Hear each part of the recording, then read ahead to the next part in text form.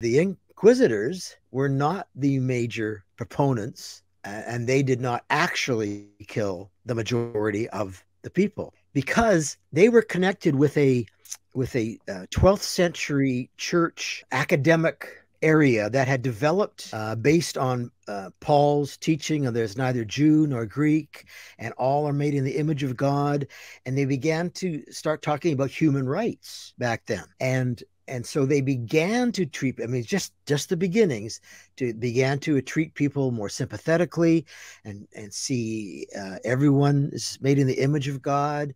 And it was just beginning, but it was enough to make the Catholic Inquisition stand out from the Protestant people who were promoting the witch killings.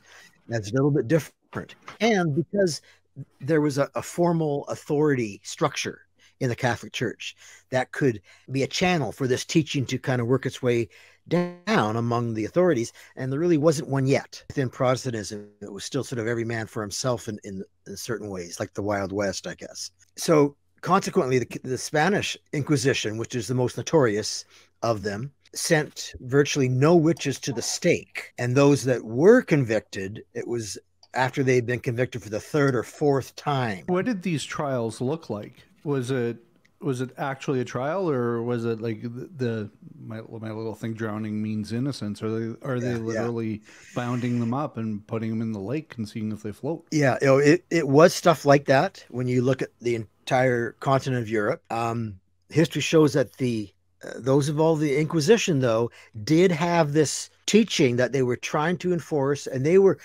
trying to do things that would be more in line with what we would consider a proper trial to look like, in questioning witnesses and assuming people were innocent until proven guilty, and making sure that there was enough evidence to actually substantiate the claims. And this wasn't happening all the time outside of the Inquisition people, and it wasn't happening all the time with the Inquisitors either, because it was just the beginnings of this.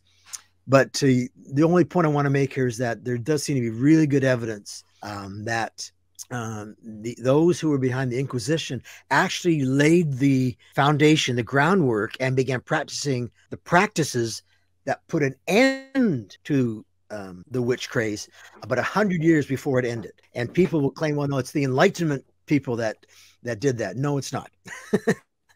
100 years before any Enlightenment people were involved in trying to get rid of the witch craze, to curtail it, they were actively involved in it. And I've got lots of evidence of that. So the Inquisition played a major role in actually ending the witch hunts, is the one point that I want to make here. So the second point... Does your research say why? Like, what was it? Was it just the reason side of things? Or did they see, just this one area of what we're doing is...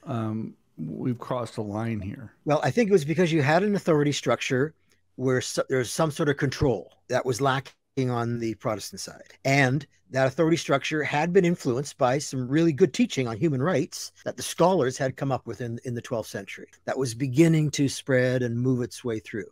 And eventually, so, like, is it the Inquisitors? Are the Inquisitors like saying, you know what we're doing over here is okay, but this witch thing, that's a line we're not crossing? Or is it the whole thing is sort of falling through this? It wasn't that black and white. It wasn't that they completely disagreed with witches being tried or even killed, but far fewer of them were convicted and killed. And they had more fair trials given to them.